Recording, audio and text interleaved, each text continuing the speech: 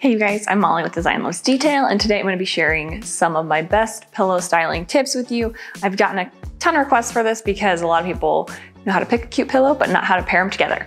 So be sure to subscribe and hit the bell while you're here, and let's dive into some pillow tips.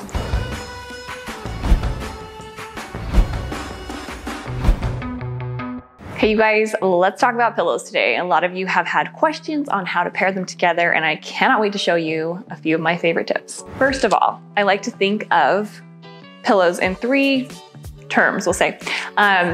Solids, patterns, and textures. And I like to pair each of those into groupings. On this side, we have this texture that is awesome.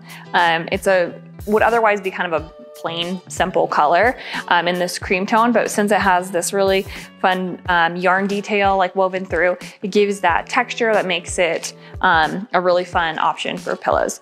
And then here's my solid. This color is so pretty, and it is kind of a velvet, and so that gives it a little more of a luxurious feel instead of just kind of being boring and flat like some solids might be. With my solid pillows, I like to kind of use a fabric that has a little bit more interest like that, so that there's some, this kind of reflects light a little bit different, and then it doesn't feel boring. This front one has the pattern with kind of a subtle stripe, and also the little end tassels make that unique too, gives a little texture in addition to the pattern. On the other side, I have another solid. This one again is a fabric that has interest because it's kind of woven and there's a slight variation in the color, even though it overall reads as a solid. It's a really pretty, exciting solid too. And behind that we have the plaid. I love plaid. I think stripes and plaid are something that I almost always work into my pillow arrangements because they are timeless and classic, and they go with so many different things. So in terms of the color scheme, you can see that I kind of kept it about the same. I usually go with 3 different color tones. Even if you want something really neutral, you can still kind of vary it subtly in usually 2 to 3 different tones. So I have the cream, I have the grays with kind of a blue undertone, and then of course I saved this pop of the fun soft mossy green color to kind of make this have a little more excitement to it. You'll see that I did kind of this longer one. This is a lumbar size is what that's called. And then these are a little bit more standard square sizes. And I did an oversized, that back one is like a Euro size pillow, which is also common. But those bigger ones, it's nice to bring that in because it kind of balances out that we have 3 on this side.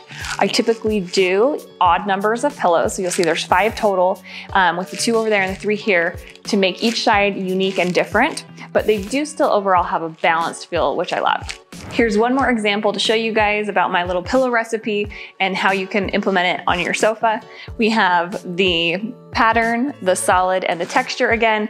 These 3 together each have their own unique detail, and they just pair so well together. You can see that I kind of flip-flopped what we did here from the last design, where we have 3 on this side and 2 over here this time. And I pull the colors, of course, from either side. So we have the cream, and the blue, and the blue. And I even brought in a throw, which is kind of similar to the tone of that solid pillow over there.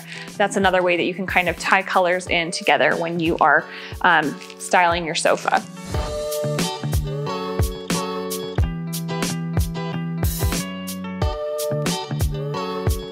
Hopefully those pillow tips will help you guys as you're styling your own sofas at home. That kind of makes it a little bit more simplified for you. And be sure to subscribe and hit the bell to be notified of when our next videos are live.